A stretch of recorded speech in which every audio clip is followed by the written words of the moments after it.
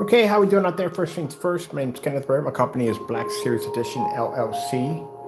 I am deciding I want to paint to the wall because there's no way in the world I'm going to build a screen this big. 235.1s are really, really wide screens. And this would just be way too much work to be able to actually build it and paint it. So I'm going to paint it right to the wall. Already requested permission. Which I hate doing that. At the end of the day, I can't wait to buy a house. I don't have to worry about doing that ever again. But as you can see, I already asked permission. Got to go ahead. As long as I just paint over it when I leave, they don't have no problem with it. So we're going to paint to the wall a 168 inch, which I got the measurements at 235.1. I was looking through one of my old demonstrations and I saw 158 inch 235.1, and again fell in love with the screen. I want another one again. So I'm going to paint one here. So already I moved out all the collectibles are all gone. And what I'm going to do next is I'm going to get ready to paint my screen in directly to the wall. Like I said, it's much easier than me building it because again, I'm not pulling a bunch of lumber through here. I'm not stapling. And this is a wide screen at 168 inches. It's way bigger than the one I have in the next room. And I'm going to get rid of all these desks, all this stuff, get rid of all this here. Put my Kalao Coach sofa in, which I wanted to do. Wireless keyboard and mouse. Tuck everything under the sofa, and that's it. My complete and wireless. I got to bring in a system, a routing system to Bluetooth the entire section. So this whole section is going to be Bluetooth. I wanted me to come in, sit on my cloud couch, work on my watch movies on this. I'm actually going to pick up a ViewSonic Ultra Short Throw projector, this 235. That way I don't have this projector here. The other projector can sit right up against the screen with no problem. And we're going to put two projectors behind us for portrait mode for my work computers over here. And get rid of all of this mess. Just clean it all up. We're done. So I already got, I was surprised to literally get all this stuff into the closet.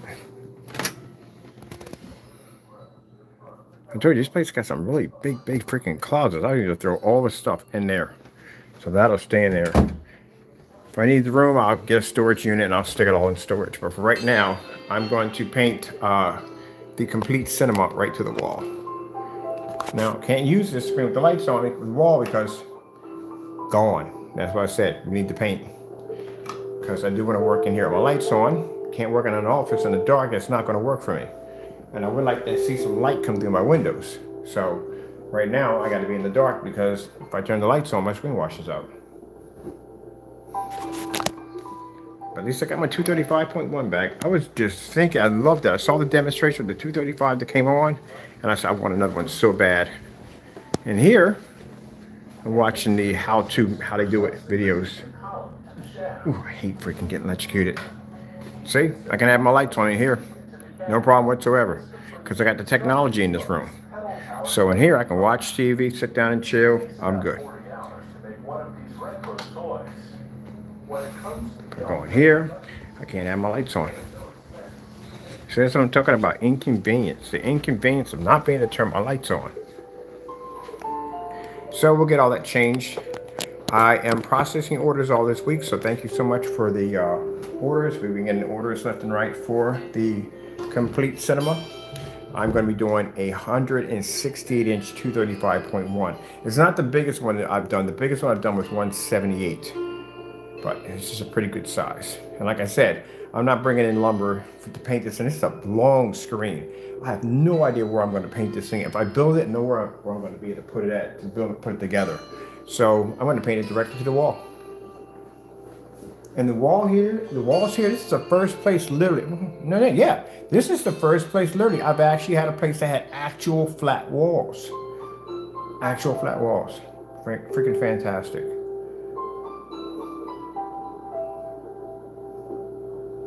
I can build 150 inch, that's easy. 150 inch for the P2, very easy to do. 160 inch, 235.1, a whole nother story that the screen's really wide.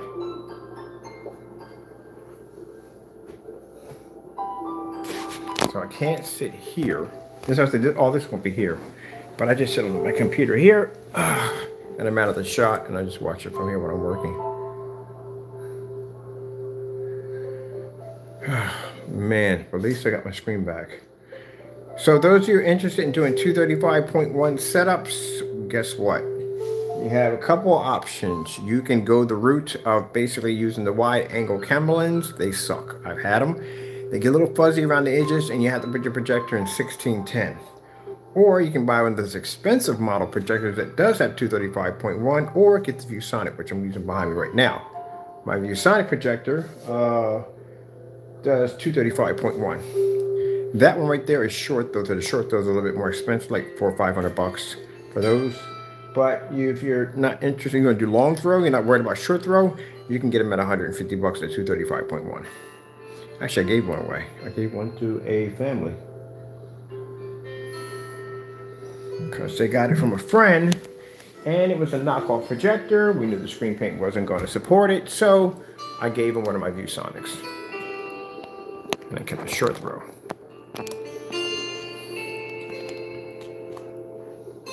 But this is the reason why I'm explaining to people, and they say, oh, but I can paint it to my wall and it looks fantastic. Nah, that screen's actually washed out. I'm used to seeing black screens. If that screen could work well, then when you turn your lights on, it should work perfectly. And the reason why, because our walls are not ambient light projection technology. That's why. So keep in mind, you spend a lot of money for a projector, but you will never get a chance to use its full potential because it can only see in the dark.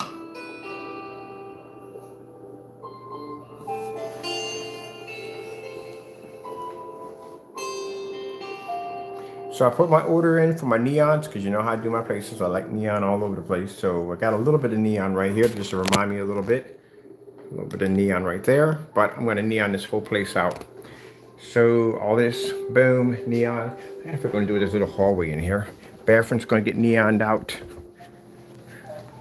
We definitely going to redo the kitchen. Kitchen's definitely getting neoned out. Got to do something. Kitchen makes me depressed every time I look at it. That will now be transferred back to the melting pot. See what I mean? Just cinema. This is a complete cinema right here. So I can sit here in a fully lit environment at a 150-inch screen and display. So far, these are the... No, I forgot I had a 200-inch screen in one of the houses and a 150-inch and a 235.1 in the house too also. But I think these are the two biggest screens I've ever had side by side. Get electrocuted by the rug. 150-inch in this room and 235 in this one. I'm curious. No, we're gonna leave that alone. We're done with all that. We're definitely done with that. Oh, like I wonder what size this screen is supposed to be. You probably think it's 90 inches. But we're gonna leave that alone. We're done. We're done. Orders are coming in for the site. Contract is gonna be signed in a couple of weeks.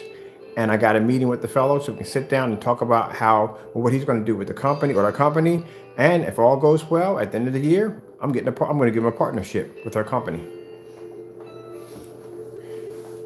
I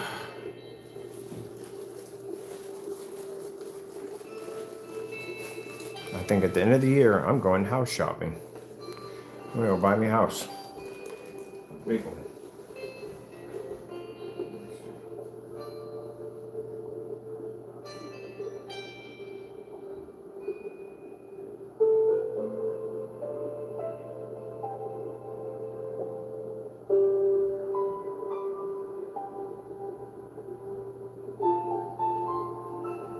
I'm trying to make a decision whether or not we're going to keep PayPal. Because the reason why, we really actually don't need them. We use PayPal for online purchases for customers. But since we're going to be doing business with companies, they would prefer bank transfers because, again, PayPal has issues with transferring large sums of money. I've been through this before. Had a big order come through. PayPal put it on hold because they had to do some investigation and make sure the money was and it was a headache because the order went on hold along with it. So with that being said, PayPal can only do, I think they said, a transfer of 60 grand or something like that. It was something crazy they said they could only do. And that is not going to work for the contract we're going to get. So I am basically considering the fact that once the 2 months is up, or whether the contract's kicking on time, or they're kicking out, either way, when they kick in and we shut down the shopping carts, we're going to let PayPal go. And I'm going to basically set up a couple of corporate bank accounts, and we're going to do everything through transfer. Because, like I said, I'm not dealing with customers at the end of the day. I'm dealing with companies. So these companies go out, They work with other companies. They pay them. They pay us. And again, basically, like I said, I wouldn't need PayPal. We just put in my routing number and transfer the funds to my banking account, and that's it. Go to work.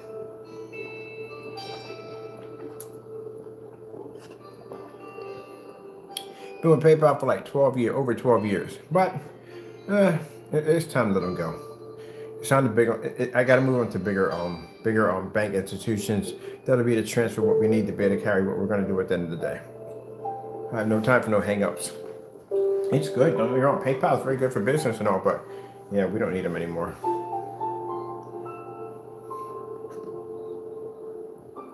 And I'm pretty sure the other companies may be using it, of course, yeah, because, then again, I don't know. They probably won't be using them because we're working with companies also, too.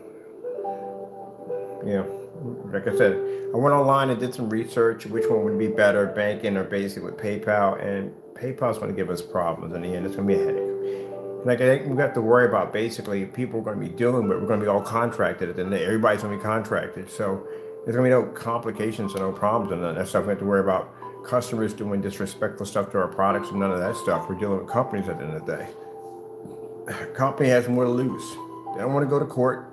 They don't want to get sued for the hundreds and hundreds of thousands of dollars, or millions of dollars, whatever the contract may hold. And they don't want their reputation stained. So they're going to act right. And it gives you a lot to think about. I mean, that customer, we didn't do anything wrong to him. We basically shipped out a product. We did everything by the book, and this guy used a fake projector on my products. We don't use fake projectors. And it's something we never have to go through with company contracts. We don't have to go through that crap.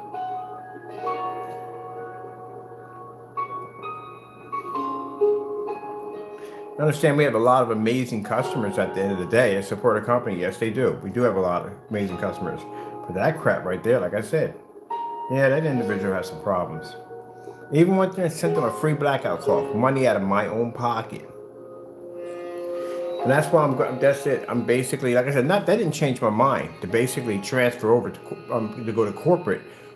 Basically, being blessed to have a contract that I saw that was going to change our company made the decision for me what we wanted. And I think God is pushing us in the right direction. This is where we need to go. Like I said, the fellow we're working with, fantastic. This guy is absolutely fantastic. Best contract I've ever had.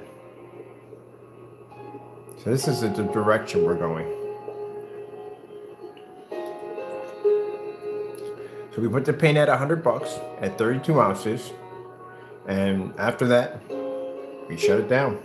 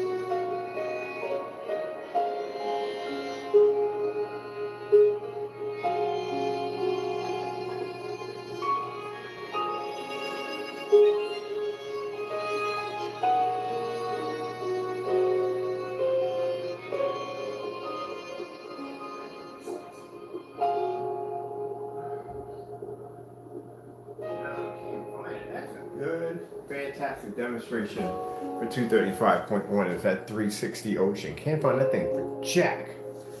That's a good demonstration though.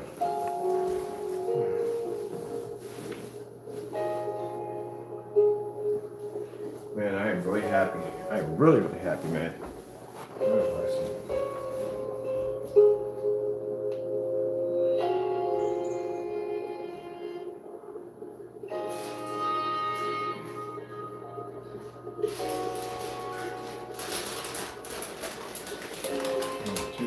Got my baby back. And I got it bigger than what it was. At 158, 162. Sorry, 160, 168.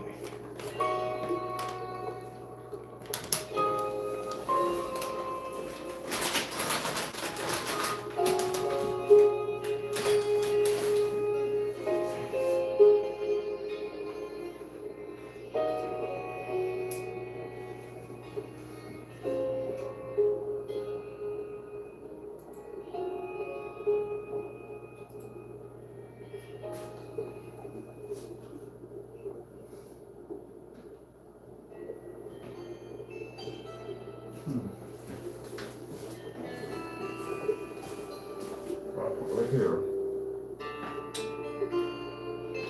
Right, we'll put right here. That should hit right there. And the second one, right here should hit. Then it got lens shift, so I should push right in place. Probably get like maybe like 70 inches, maybe 70 inches in portrait mode. I'm gonna do 3 projector setups in here. Ultra short throw for the 168 inch 235.1 and 2 projectors back here for our portrait mode. We'll do dual portrait mode screens because the 235 is very wide, so we can put 2 probably 80 inches in portrait mode or 60 inches in portrait mode for the Chrissy LW 400. So I already got one of them. I just got to replace the lamp. So it's about $35 to replace the lamp, and the projector's cheap, like 130 bucks. That's it.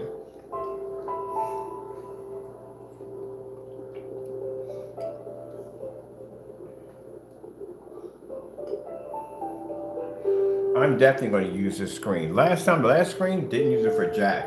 I'm going to get me a selection of movies on a hard drive. I might use the Apple TV. I think I'm going to do the Apple TV on this. And get a selection of all 235 widescreen movies on here to watch. Oh, Taco, yeah, I got your rug in here, buddy, so you can sit here and chill on your rug. I brought your rug in for you. All right. Sorry, my bad. I want my camera, please.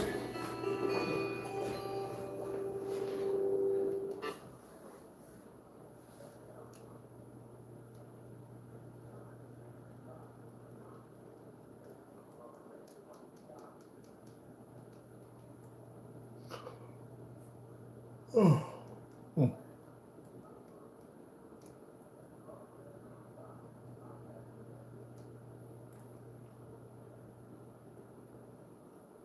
And then once we get this done, we'll show you the benefits of 235.1 on a black surface.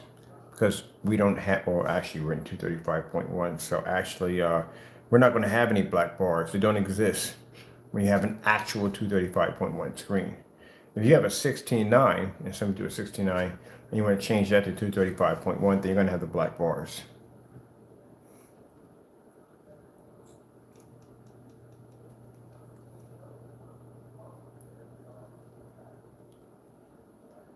Okay, what did she do with it?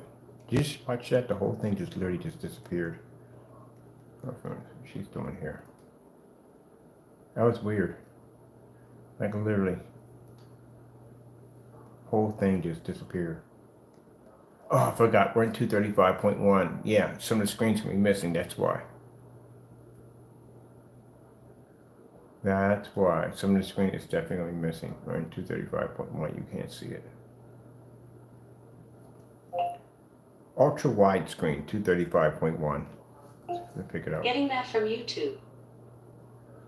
Ultra wide screen, boom, boom.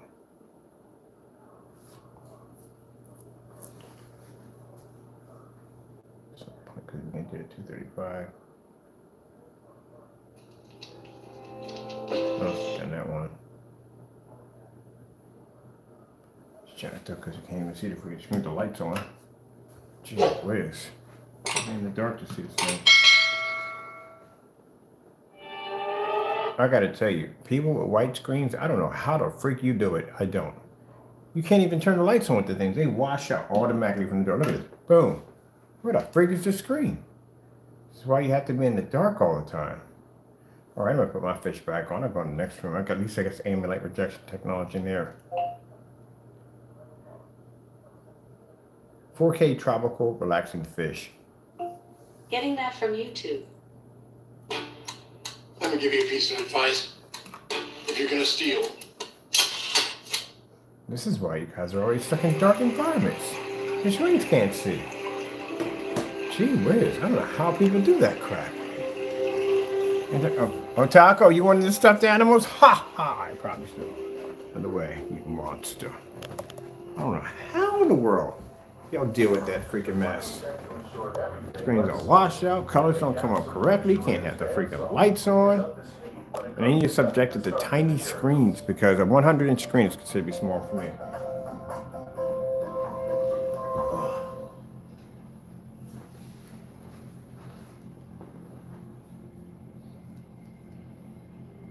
Ooh.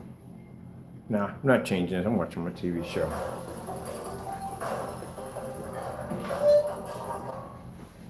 I'm watching my TV shows. What do we watch? How was it made? All right, I'm getting out of here. I'm going to actually go and paint my screen in. So that way I can at least have my lights on and watch my 235.1 because I don't want to be trapped in the dark. I don't know how people do that nonsense. I don't get it. All right, with that being said, got to go. Thank you all and God bless.